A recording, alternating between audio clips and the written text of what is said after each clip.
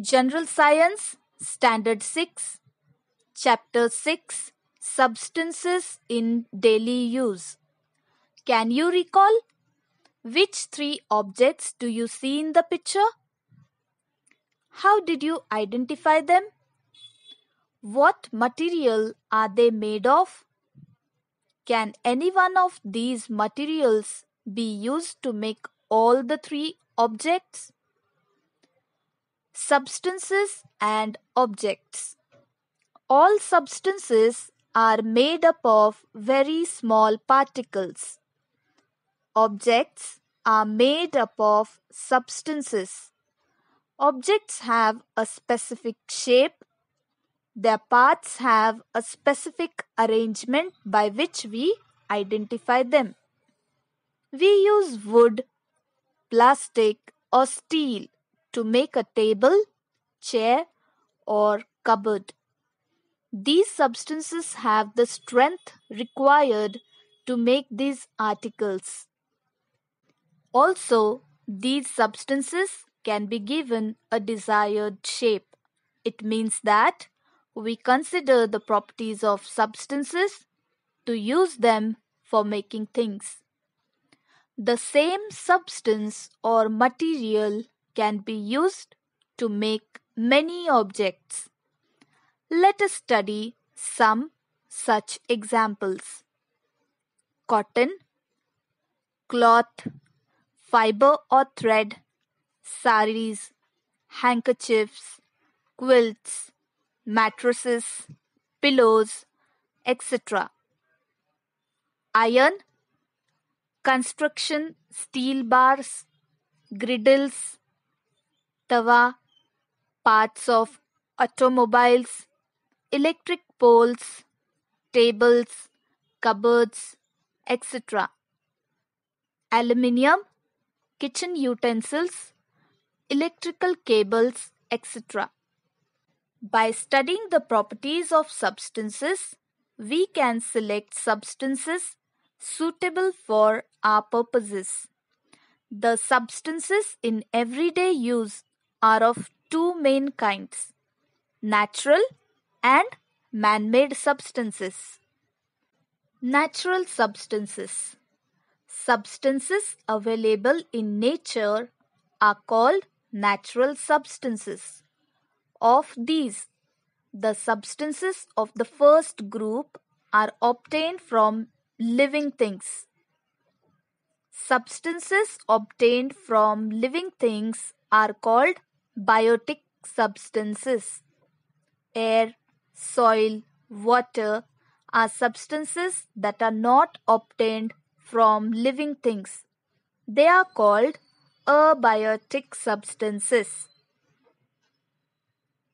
Leather and wool are obtained from animals. They are of animal origin, whereas jute and cotton are substances of plant origin. Man-made substances. It is human nature to strive for newer things and to try to make life more comfortable. As a result of his efforts, man not only learned to use natural substances, but also began to process them to make new substances. Several such substances are easier to use and can be made available in plenty at a low cost. Therefore, these substances came to be used on a large scale.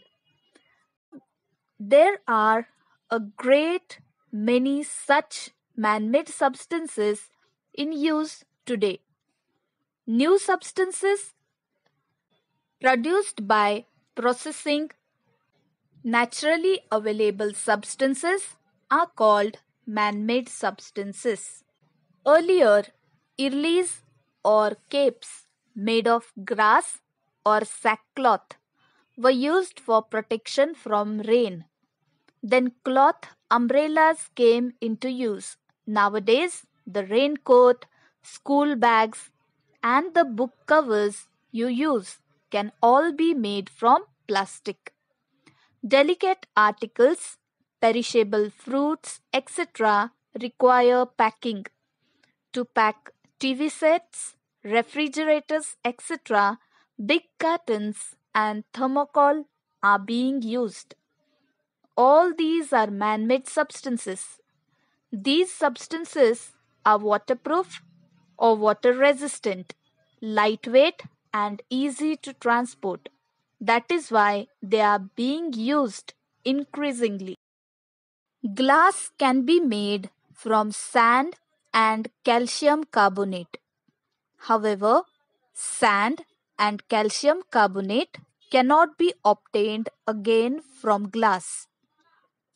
You must have observed green chilies or tomatoes turning red after some time. Have you ever seen or heard of red tomatoes becoming green again? No. While making man-made substances, the properties of the constituents undergo a change. This change occurs due to certain chemical reactions. These changes in the properties are permanent. That is, the original constituent substances cannot be obtained again from the new substances. Such changes are called irreversible changes. Production of substances. Rubber. Rubber is of two types, natural and artificial. Natural rubber is obtained from the gum or sap of trees. This sap is called latex. Rubber has a peculiar odor and it is white in color. Odor means smell. Vulcanization of rubber. In this process, rubber is heated with sulfur for 3 to 4 hours. To give hardness to the rubber, sulfur is mixed in it. The proportion of sulfur in the mixture is determined by the purpose for which the rubber will be used. Erasers, rubber balls, rubber toys all have varying proportions of sulfur in them. In rubber bands, the proportion of sulfur is very small. In the past, Charles Goodyear spilled a mixture of rubber and sulfur on a burning stove. After the stove was extinguished, he noticed that the rubber had become harder and less elastic.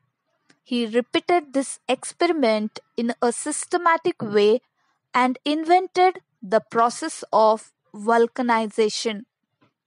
Hard and tough tires of rubber made thenceforth brought about a revolutionary change in transportation.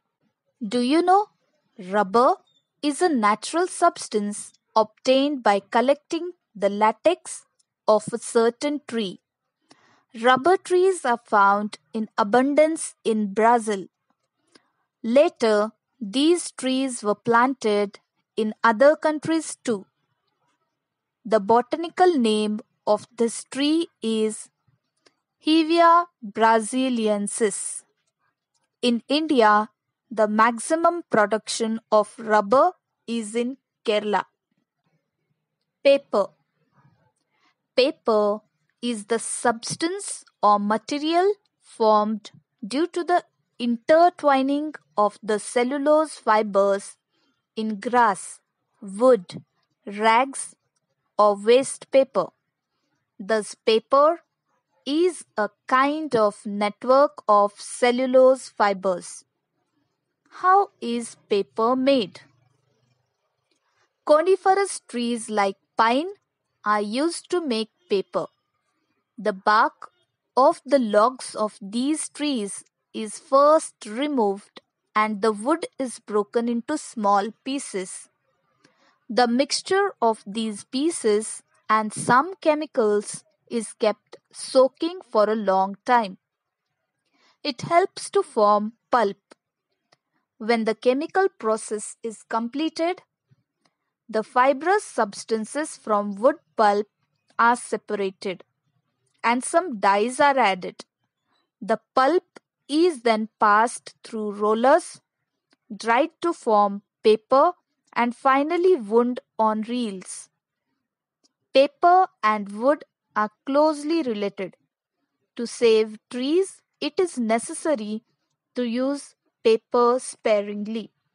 Always, always remember, do not tear up blank pages of a notebook. Do not throw away old notebooks with blank pages. The blank sides of advertising pamphlets, inner sides of postal envelopes, the blank sides of calendars, pages, and other such writable surfaces can be used to make notes, lists, to cover books, etc. Do not throw away or burn up such paper until it has been fully utilized like this. Whenever possible, try to use a pencil and slate. Cooperate with people who collect paper from garbage or buy scrap paper. These people help in the proper recycling of resources. Do you know, in India, the first factory to manufacture newsprint paper to be used for newspapers was established at Nepanagar in Madhya Pradesh in 1955. Paper is also manufactured at Songard in Gujarat. In Maharashtra, there is a paper factory at Ballarpur near Chandrapur. Advantages and shortcomings of synthetic fiber. Shortcomings means disadvantages. Advantages. These fibers can be manufactured on a mass scale.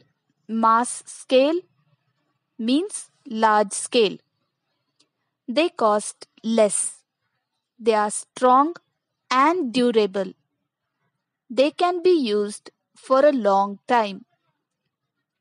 They are water repellent, hence do not rot or get wet. They dry easily. They are lightweight and comfortable to wear. As they have a shine, they enhance the appearance of the wearer. Clothes made from these threads are wrinkle-free and scratch-free. Shortcomings. They are water repellent, hence do not absorb sweat from the skin. Continuous use of clothes made from these threads keep the skin moist, which may cause skin diseases. Synthetic clothes are uncomfortable to wear, especially in summer. Synthetic fabric catches fire easily. If they catch fire, the cloth sticks to the skin and causes serious injuries. These fibers are not decomposed by microorganisms. Always remember, save trees to save nature. Save paper to save trees. Use paper properly and economically. Make full use of it and recycle the used paper. Although there are some disadvantages in using synthetic fibers, they can be useful if they are used in the proper way. They reduce the load on the use of natural resources. What we have learnt? We use two types of materials, natural and man-made. Natural materials may be biotic or abiotic. Biotic materials are either of plant origin or animal origin. Rubber, paper, and synthetic fibers are important man-made materials in our daily use. Man-made materials are obtained by using certain processes. Science watch. While studying science, we do verify whatever we learn. But what about others? It is necessary to explain to everybody that there is science behind every phenomenon. Let us explain to them what we have learnt and let us act on the basis of our knowledge. Synthetic fibers or threads. Can you tell from which substances in nature can we get threads or fiber? What are clothes made from? From the time it was first thought that artificial yarn could be produced to meet the clothing needs of an increasing population, much research and progress has taken place in this field. Innumerable kinds of synthetic or artificial threads are now available. Nylon, Dacron, Terylene, Terene, polyester, rayon are the names of various synthetic threads. Almost all the articles made from natural fibers in the olden days can now be made from synthetic threads. Nylon, rayon, terylene, acrylic are all synthetic threads and many articles in our daily use are made from them. Nylon. These threads were invented at the same time in New York and London. Therefore, the initials NY of New York and LON from London were combined to name them nylon. Nylon threads have a shine and are strong, transparent, and water resistant. They are used to manufacture clothes, fishing nets, ropes, etc. Rayon. Cotton and wood pulp is dissolved in a chemical called sodium hydroxide to make a solution. Threads are obtained from this solution with the help of machines. As these threads have shine and strength, they are said to be synthetic silk. They appeared to be shining bright like the sun's rays, hence they were named rayon. Dacron, terylene, terene. Various hydrocarbons obtained from mineral oils are used to make polymer chains. A solution of such a polymer is pressed through a strainer with fine holes. The fibers formed after cooling are long and unbroken threads. These threads are twisted to obtain yarn. Different types of chemicals are used to make threads of various properties. These different threads have been named variously as Dacron, terylene, terene, etc. New words: hydrocarbons, substances obtained from mineral oil. Polymer chains, long continuous chains formed by small interlinked chemical units. Do you know silk is a natural thread or fiber obtained from the cocoons of silkworms? From one cocoon, 500 meters to 1,300 meters of thread can be obtained. It is said that silk was first produced on a large scale in China.